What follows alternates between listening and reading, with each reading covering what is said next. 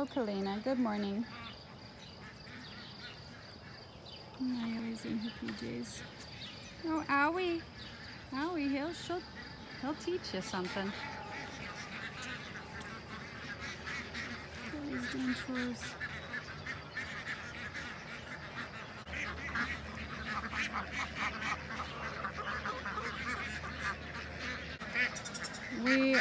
Tonight we should disbud these little two does.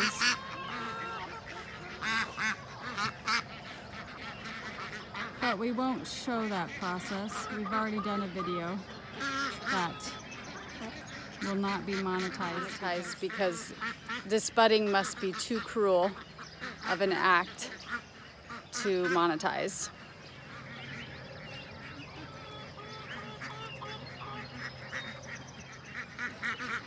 I need to get this area covered in mulch again. So a lot of weeds are coming up, but I don't want them there. This whole area can be mulch. Hi, baby girl. Nayeli's kind of scared of chickens because a rooster came at her. Run, run, run. Daddy's gonna go bye-bye. Nayeli's running for a hug and a kiss. Because Daddy does chores and then he goes to work. Just like my grandpa used to do. And my grandpa milked a cow, but I won't put that burden on my husband.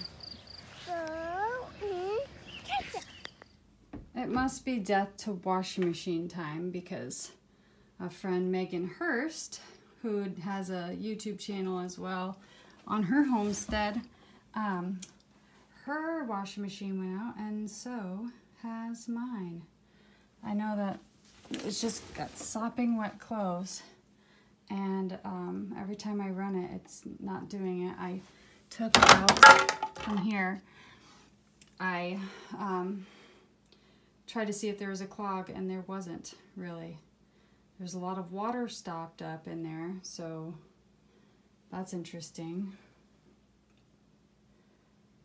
I am going to cut some lilies this morning, and it is a really good idea to cut lilies or any flowers in the morning time so that they haven't been degraded by the sun a little bit.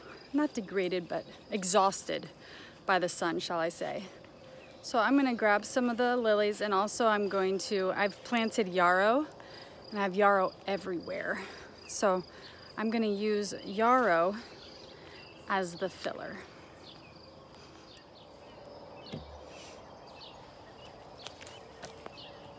I'm just gonna cut it about here. You don't wanna take too much. If you take too much of the lily, then the bulbs won't be able to, if you take too much of the lily, then the bulb won't be able to bulb up, because the way that the lilies work is that they exhaust their bulb while they're growing, and then they rebuild bulbs after they're done flowering. So I'm just gonna strip the leaves, put it in my water.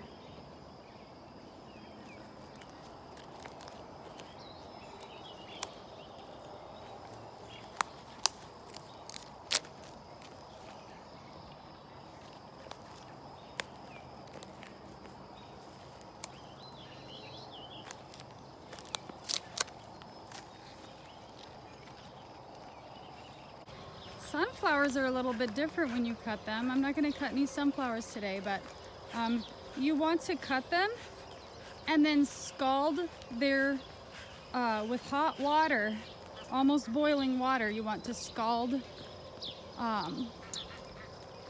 their stem on the bottom. Where am I going? Okay, over here, where my yarrow is. By my Brussels sprouts. And I need to weed. I've got all of these different colors. This is one of the first things I started, and so I've got lots of yarrow, and it just reseeds itself really well, and it's a perennial, so it'll come back up in the same spot and it will reseed itself, which I enjoy. Some people don't enjoy that quality because it gets everywhere. Oh, we've got kittens that are coming to join us. You see a kitty? Hi, babies. Hi, babies. My kids are gonna be so sad when you guys leave. My kids are gonna be so sad. One thing you can do is cut out these. I'm gonna carefully cut these out. I'm just gonna use my fingers and grab the knife and slice. Because it produces pollen, so pollen will be created right here. And pollen can stain and get over your countertops and stuff, so we'll take those out. Oh, you guys are adorable. Where's my black and white kitty? I hear it meowing. There we go. I could put more yarrow in. You always want to strip the stems of your plants, and most of you probably know that, but you want to strip the stems so that the leaves don't start rotting in the water. That's an important part. Hey, kitty. Hey, kitty. Hey, sweetie.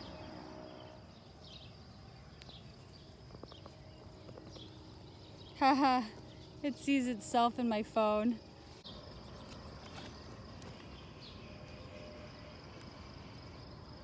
The stems of yarrow are nice and stiff, so it can also kind of hold up some flowers that are a little bit more floppy. So that's good, a good quality. Okay, we're making some eggies this morning, and I want you to notice the difference. So this egg is a lot darker. These are medium. This is a little lighter, Those birds were given the same amount of feed access and foraging access. And what I have noticed is that breeds, and every bird's different, a little different, but breeds of birds do make a difference on the color of the yolk and therefore the quality of the egg. Because when you see that dark yolk, you know that it has a lot of omega-3 fats. And those are really good for us. We need both omega-6 and omega-3. But the problem is with our diet as it is, we get overloaded with omega-6 because all of those vegetable oils, which are not actually vegetable oils, they're seed oils, all of those vegetable oils are just loaded with omega-6. And when you think you're getting omega-3 from canola oil, you're not. It gets damaged. It gets very, very, very, very damaged. Canola oil is not good either.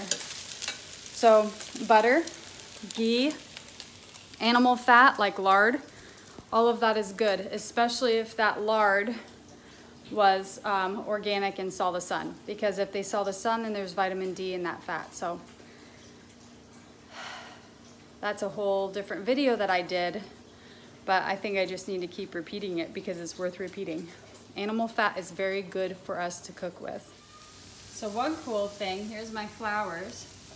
One cool thing is if you have a twisty willow in your yard, a twisty willow tree acts kind of like a preservative for flowers. So if you put a little twisty willow branch inside of there, just stuck part of the branch inside of the stem, then it would help preserve your flowers longer. But both the yarrow and lilies really have good vase life, so they'll be sitting there. So out of my observations, I've noticed that a white leghorn lays the egg that's the lightest color, and like a black copper moran is the very darkest egg that I have seen, the egg yolk. The kittens are looking at the ducklings in the yard. You see those ducklings, right, kitties? They're searching for bugs everywhere. Those ducklings in particular, actually, they don't go to their feed very often. They're some young Indian runner ducks. They go to it even less often because I think they felt like they needed to forage for food, because I took them away from their feed pail and I think they were scared to go to the feed, and so they just started searching for bugs, and they have not stopped. They keep their head down the whole day and they're running around looking for bugs and eating bugs. It's pretty cool. Okay. let's try this. This is the plug. I had somebody come in and they drove all the way out here, and I feel like I could have fixed this very easily with a YouTube video, and all he did was unplug a clog. But I checked the clog yesterday and there was no clog, but I'm kind of curious on if there, oh yeah, so much water. Oh goodness. I feel like there's gotta be some kind of clog. Maybe deeper in because the water wasn't draining or draining very slowly. So I had cleared this out. There was a little bit of a clog here, but yeah. At least I didn't get too much water everywhere. See anything? This is a paint roller. I don't see anything in there. I'm gonna get this stuck. I don't know what that is. Oh, well, I gotta get some needle nose pliers to take that paint roller out because it's not going. I can't get it out.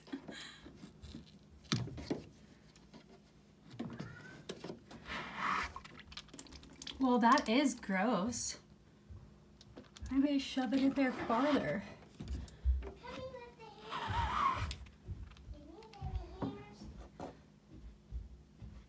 I don't need a hammer, Sean, but thank you.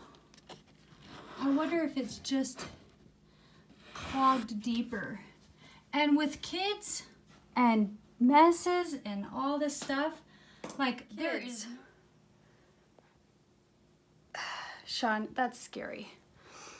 With kids, clogs are inevitable, I feel like. Their clothes get so nasty and dirty. It's amazing. I have to say I did the same thing when I was little. I'm just gonna put it on another cycle, and if it's sloppy and wet, then I'll have to just call somebody. Here's a new type of lily that I purchased last year. And it is beautiful. I think the name is Hotel California. Terrible name, but beautiful flower. We gotta pick up eggies, don't we, Yay? Should we pick up eggs?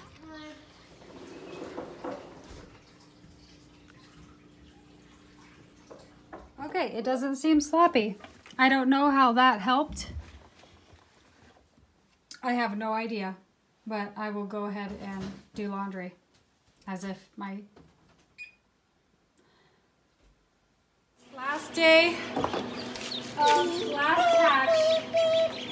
Oh, and they can get caught in here. So the best, okay.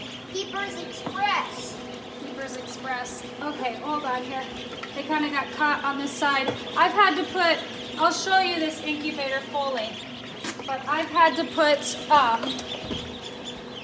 this in here like so, because I've had, just hold on, Darian. Are you getting good video? Okay, now I've got to get these guys out. So some of these guys I just have to, I know some people say don't open the shell, but I've noticed that I've had more luck opening these shells, and the if their abdomen isn't closed all the way, then oftentimes they still do okay. Most of the time they just bleed a little bit. Like that one died inside the shell, which is sad. But I've noticed that if I help them, I feel like I have a better hatch. Sometimes they have some shells on the butt. Yeah, I use this GQF, this is the hatcher, and I use the incubator as well. And I really enjoy these incubators. I think that they are well worth the investment. If you're going to breed any kind of bird for a little profit, then, or if you want to breed anything, it's worth investing in. in my opinion. So there is a very slow leak. It's very slow, so I wonder if I just do a clean basket mode on the washer, that it'll be all right. So we'll see how this load does, and we shall see. I use this laundry detergent. There might be an even less toxic one, but I feel good about it. Okay guys, let's talk about how it is that we can ship ducklings. Today I had my last hatch and for the year, and I usually hatch until fall, but this time I have not. I think it's because I just didn't promote a ton. I had a lot less takers on my ducklings this year, which is not, I mean, all my other years I've had so many more takers. I think I focused on YouTube instead. But what I do is right there's a little cup, and it has some grow gel that I put in there that it absorbs tons. It's a powder that absorbs tons of moisture, and it's got nutrients in it. They don't really need that, but that's a safe precaution. The deal is that in nature, when a mommy is sitting on a nest of eggs, not all of those eggs hatch at the same time. And sometimes it can take up to 3 days for her to quit trying to hatch all of her eggs. That's really to her discretion. And the baby duck just sits there with her. The last portion of that hatch, she's not gonna get up. She won't get up. She'll get up on other days, but that last portion of the hatch, she's not gonna get up. So that baby duck just hangs out with mommy, and it can hang out for up to 3 days. The deal is inside the egg, I didn't know this until I started hatching, but that yolk is actually not where the baby chick is formed. That baby chick is formed on the outside in the white of the yolk of the egg. And it forms and it forms and it forms and it forms. And at the very end, right before the baby chick hatches, and it absorbs some of the nutrients, but the majority of that yolk is soaked up into the belly button at the very end of the hatch, and then the belly button closes. And then the baby hatches. And it starts its life with a load of full tummy.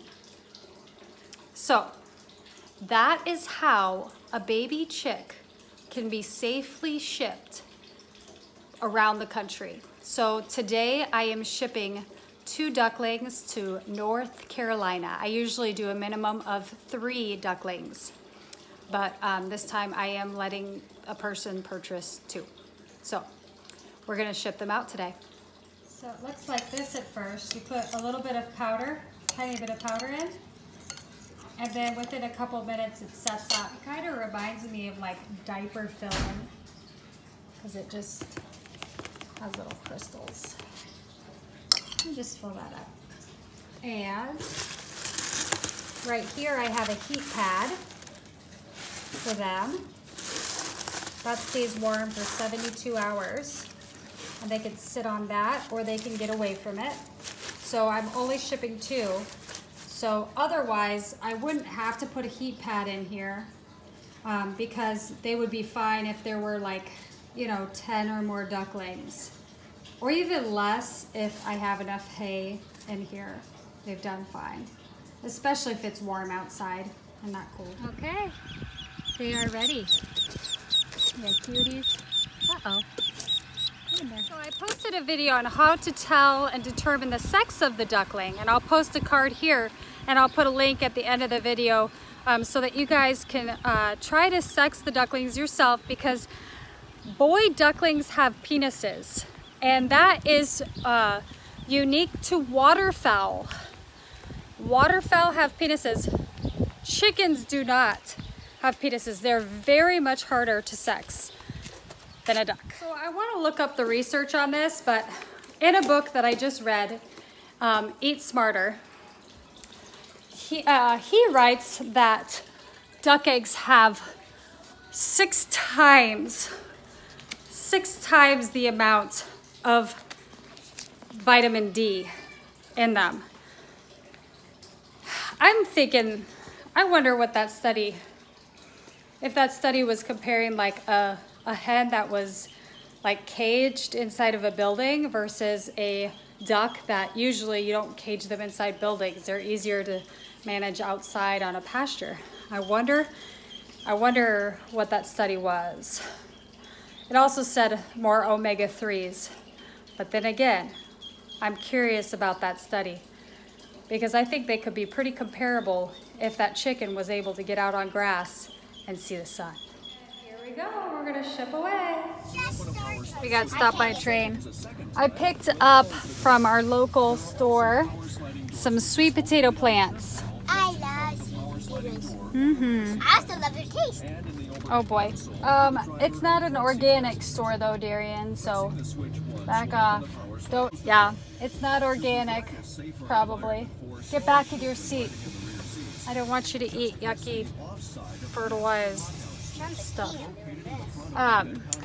Yep, we're gonna take and harvest our garlic, and we're going to plant the sweet potatoes. I know it's late, but they could still have a decent crop.